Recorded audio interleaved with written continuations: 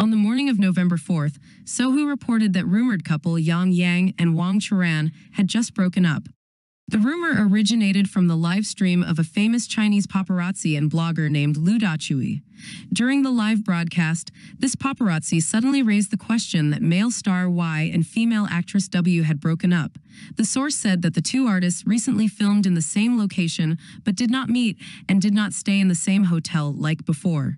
Lu Dachui did not mention the names Y and W directly, but most viewers thought that the famous paparazzi were talking about Yang and Wang Churan because there were many matching facts. It is not difficult to recognize that Y and W are the first letters in Yang and Wang Churan's name. In addition, recently, Yang has been busy filming for the project A Record of a Mortal's Journey to Immortality, and Wang Churan is also filming the work Lujoji at the same studio with her rumored boyfriend.